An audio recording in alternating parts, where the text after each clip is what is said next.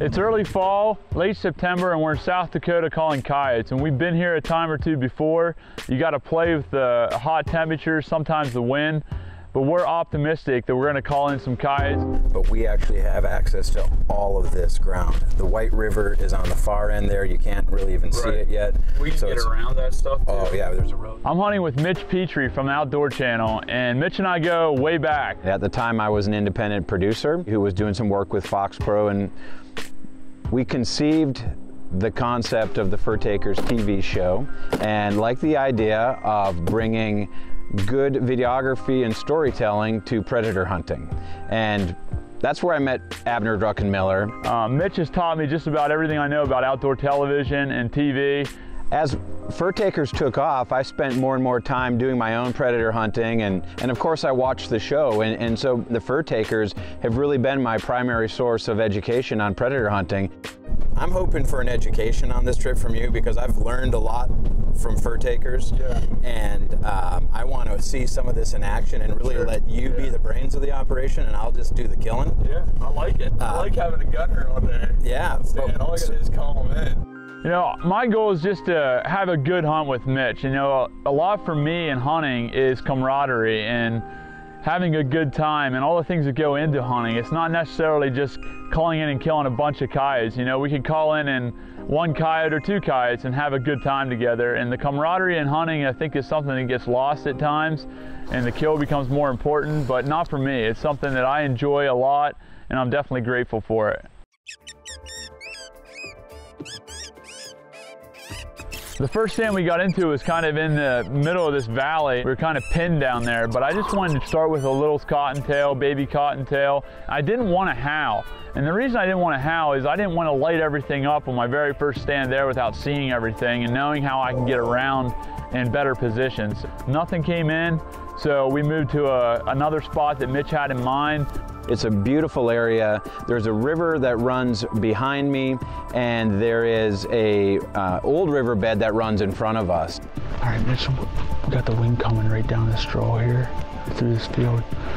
I'm gonna sit on that short side with the AR. They're probably gonna come down out of there, right here on this corner. Or what I'm thinking, I'm gonna put the call down here. Those coyotes are gonna circle downwind, so you be ready down this field. Kill them right below that call. It was nice. I was watching him look around and pick stand locations, and so I was a student and he was the teacher.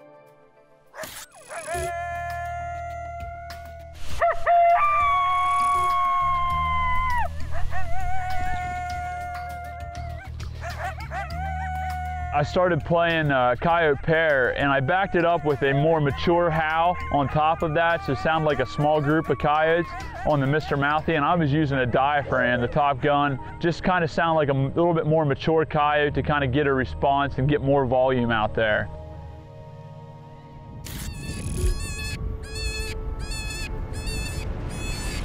And I spotted a coyote, is what I thought, about 100 yards right on the corner of this field. It's a bobcat. And here it was a beautiful bobcat.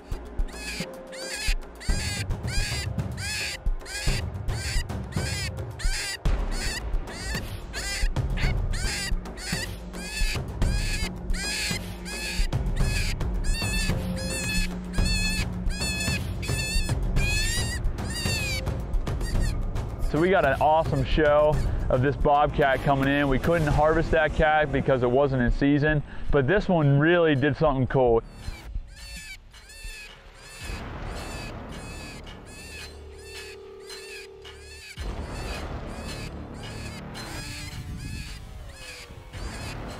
He's getting right to the call, he's right at it.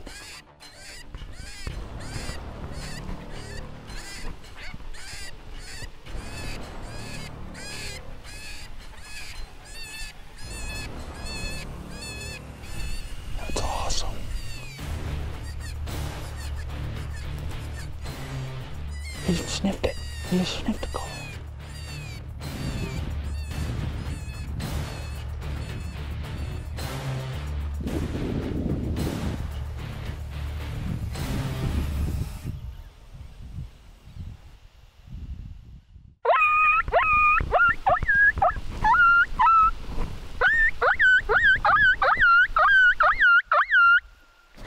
the call. He put his nose, I'm pretty sure he put his nose right on the call on the Banshee.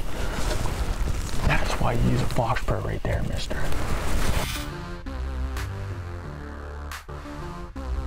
I know you want to shoot a coyote, but when I can show you a bobcat, I'll try to do it That's the best cool. I can. That was awesome. Cool encounter, man. Well, we didn't get Mitch a kill that first night, but the bobcat encounter was definitely something he'll probably remember for a long time. 40 yards from us, not in season, so we didn't take a shot, but we sure had a good time watching him.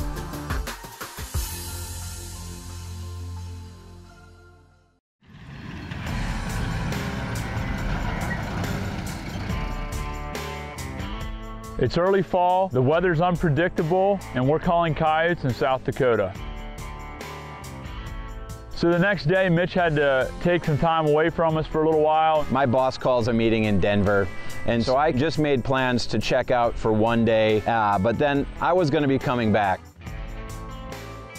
We went on to this ranch that he had put us on, and it wasn't a lot of cover there, so we were just doing the best we can. We had some mist and cloud and rain kind of move in, but we were grinding through, and we were just trying to learn this country and call it at the same time. That was a coyote right here on top of the hill, right here on top. As I'm looking at this coyote, here comes another one up over the hill, and she is just cussing. Right on the hill. She hears that pup distress. She thinks somebody's getting their butt kicked. And she kind of was coming good, but got behind that hill and never popped back up. I don't know where she went. It stinks. It's been rough. It's been a tough morning, but at least I know what they're coming into now. Nothing's coming to distress, but right there towards the end of the stand, I hit yipping coyotes. And as soon as I hit that yipping coyotes, I wait till it's right almost done and I slam on the pup distress. When you hit that pup distress, it just sounds like one of them got into something or one of them's getting beat up. And that's exactly what it was. Probably the female came up over the top of the hill and just didn't like that. We got Mitch back with us now. As we're driving in, I'm thinking of what I would do, and so far, like... You're par for the course? No, I'm like 0 for 10. I'm like 0 for 10. Mitch hooked back up with us, and there was a little bit of funk in the air. It's been a bit of a grind. We just decided to turn it around and take it to him right there. I was pumped. I know what sequence I want to run. We just need to find some good country. We slid up this draw on this river bottom and got up over top of these hills. I turned around to Mitch and I'm like, yeah, this is exactly what we needed. We had the wind right, we had good country. We sat down, I opened up that stand with a coyote pair and a howl, and immediately we had a response. Did you hear this in town over here? There's one over here too. Yeah, I was feeling good because when they howl at me, I have a pretty good chance to call them in.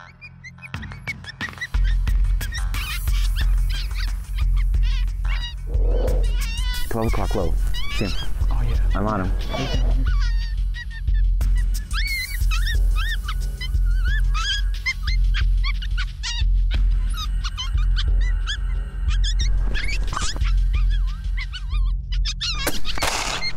Nice shot. Awesome. Nice shot, awesome. Man. You finally killed a coyote with me. Awesome. It's been like 5 years in the making. Beautiful. Nicely done. Look at that fur on that thing. That's a pretty coyote. I'm a turkey fanatic too, like you. The turkey won't want to come to the high ground. So it's interesting to me that these guys have really no regard for that. I like, even when I'm calling turkeys, I want to have the high ground, you know? So you have the elevation mainly for this reason. So you saw how well we could see right there. Yeah. If we'd have been 10 feet lower, we wouldn't have killed this coyote. Yeah. So get up high so you can see everything coming into you and you can get a shot at him. First kill of the trip, and the fact that I actually made the shot felt like a pretty big relief. The monkey was off our back, and I sensed momentum building at that point.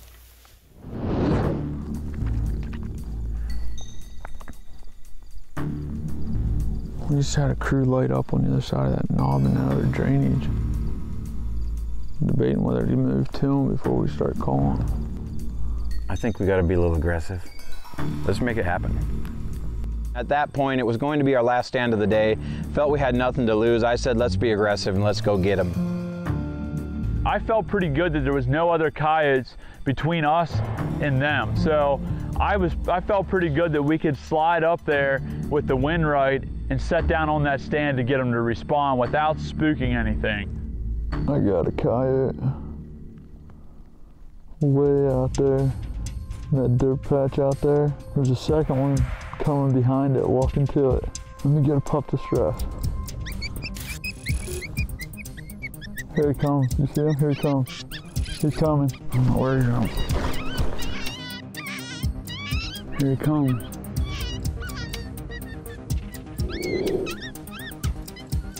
He's coming hard too. I don't know where he's gonna pop up.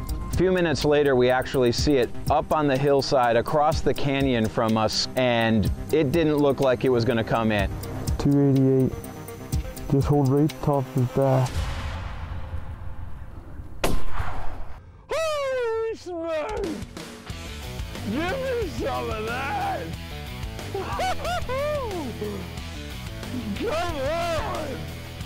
I'll be honest, I didn't see it. Did I smoke him? Oh, dude!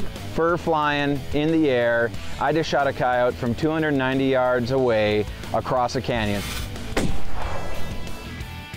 You know, I got pretty jacked up on that kill because whenever I see a coyote come in and he hangs up, I want to make sure that coyote gets killed, you know, and Mitch just crushes this coyote. You know what? That's a hike I don't mind taking. Pretty coyote too, man. Yeah. Nice shot, Mitch. That was a sweet shot. He's got confidence. We got the confidence rolling. We're ready to go do more stands. There she goes. She's a little smaller than the other one, but yeah, she's all right.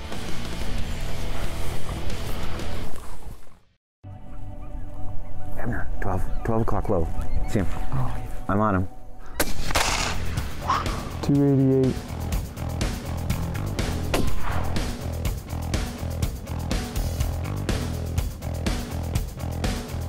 It's early fall. We have Outdoor Channel's Mitch Petrie, and we're hunting coyotes in South Dakota.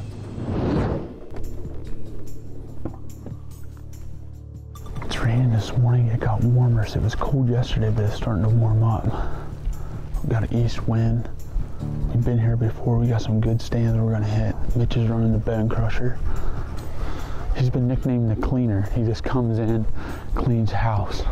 Nothing is safe. This stand here, we set it up right at daylight on a prairie dog town. We started calling. I'm gonna start out with prairie dog distress, see what happens right here.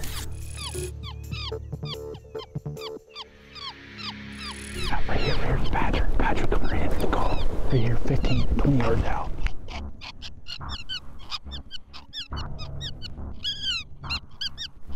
And as soon as I'm about ready to shoot this badger, Mitch said, there's a coyote out there, 300 yards.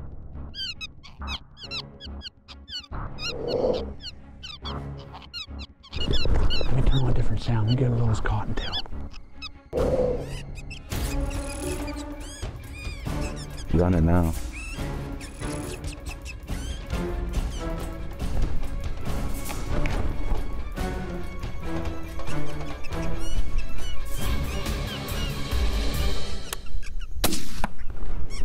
Yes.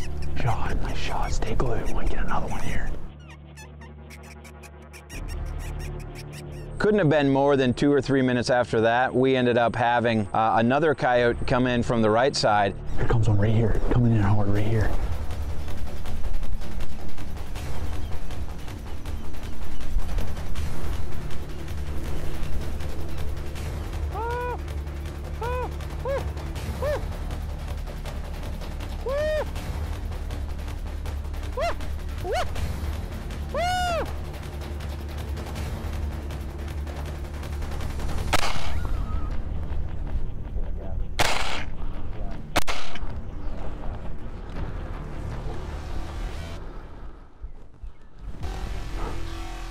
Got it. There's a third coyote right out there.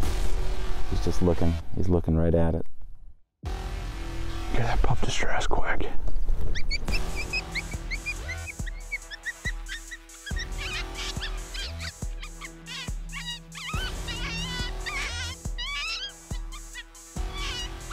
These coyotes are just coming single file. It's like we're sitting in a waterfowl blind where we're hunting ducks.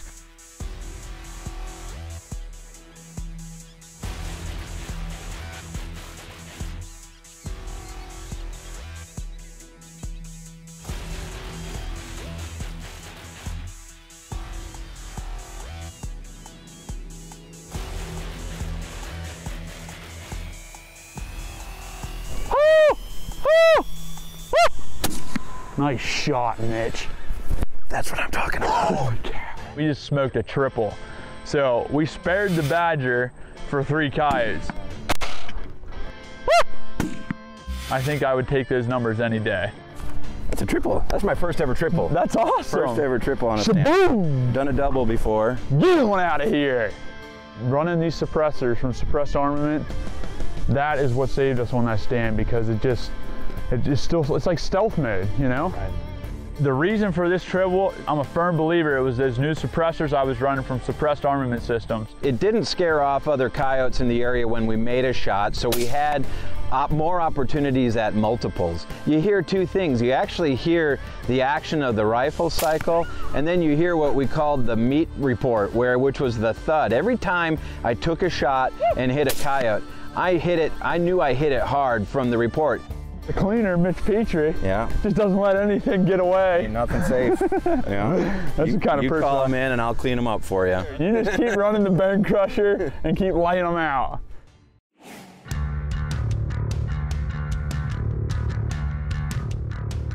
South Dakota certainly offers a very large number of predators and in fact a lot of coyotes. My thought process is, let's get in here before the deer season kicks in. A high population, a lot of coyotes, younger pups out running around, learning how to feed and learning how to hunt. We should have good numbers of coyotes responding to the call. It's starting to get dark, it's clouds blocking the sun, and we had time for one more stand, but we had to hustle.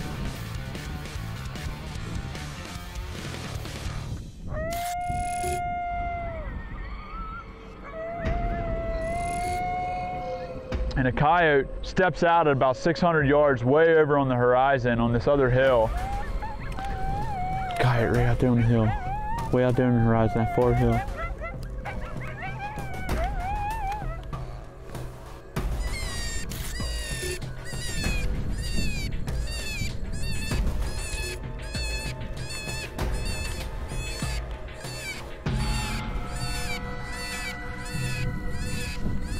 I'm gonna play Little's Contail, see if I can get him to break loose off that hill.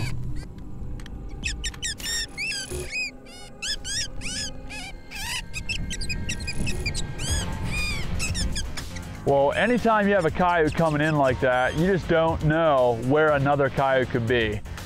He's coming down the hill. Oh, right here, right here, right here. You want him? I got him. Do you want him?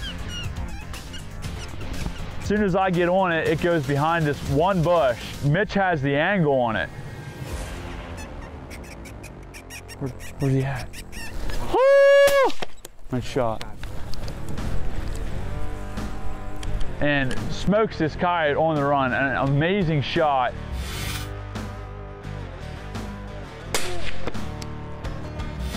The second one never showed up and never gave us another look. But it was a great way to end a great day of coyote hunting. You're liking that bone crusher, aren't you? I have total confidence. You know, one thing the suppressor does too is there's really no anxiety about, you're not anticipating this doesn't have any recoil, right, and there's no report. So it's just smooth. It's almost like playing a video game. Yeah, it really is. What a great day, man. Nice job. Let's go take a look at it. Nice job, man. Male, huh? Big old male too. That's a pretty coyote. Well, I know that I had a blast out here in South Dakota. I'm sure we're gonna do it again together. It's been the best coyote trip of my life, and tell you what, we had a great time just being in camp with good people, great opportunities almost on every stand we went to. We had fun, and just Mitch, thanks so much for taking the time to come with us and share some stands with me, and memories I won't forget, especially that bobcat sniffing the fox burrow.